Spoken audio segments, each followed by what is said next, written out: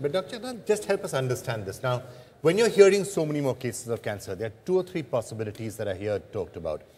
Number one is that in actual fact, the number of cancer cases is going up and going up very sharply. Environmental factors, pollution, whatever the factors, lifestyle changes. A second possibility is that those cancers always existed, but with detection, we're now finding it out, especially when it comes to, let's say, something like prostate cancer or thyroid cancer, which maybe earlier you wouldn't have died of, so you wouldn't have even known that that was happening.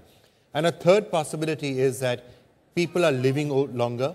They may have died of other diseases or infectious diseases or other factors before the cancer killed them. Which of these is true, or is it a bit of all of them? I think, Vikram, you have answered the question. All the 3 factors are important. Because we are living longer, and as we control the other diseases, these lifestyle-related, I wouldn't even call the lifestyle-related diseases. Recently, there was an important statement that cancer is an unfortunate random accident.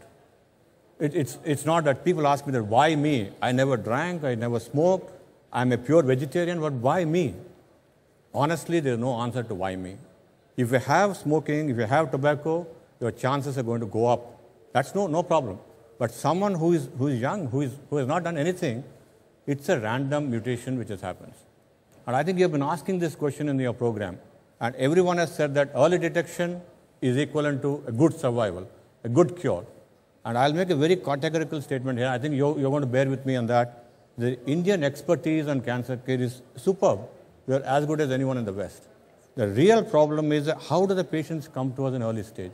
You know who can do this for us? You can do this. NDTV well, that's can do what part this. of the campaign is for. No, NDTV can do this. The reason is, I'm just bringing up this. This is what everyone should know. The 7 warning signals. Why don't you tell us the 7 warning signals? Yeah, okay. There is a change in the bowel habit. Someone says amoebiasis. No, it's not amoebiasis. It is going beyond a month or 2.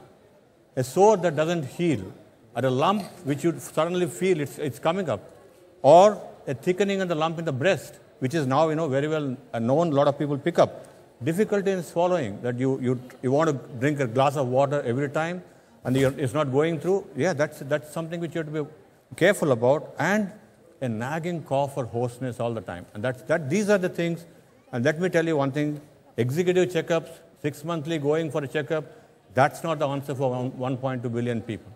The answer is that if you have these 7 warning signals, then go for a medical checkup. Let me just take that for you, and maybe we can get that made into a graphic and put up on the screen. Yeah, sure. 7 specific warning signals from Dr. Jagannath. Caution. It's called caution. Here's what you need to keep your eye on.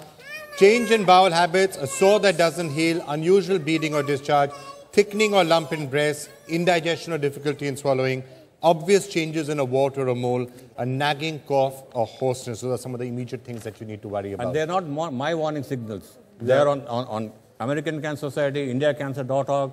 These are the WHO warning signals. The world over, this is what we need to see. All right, so that's when you get a little older, and especially some things are there.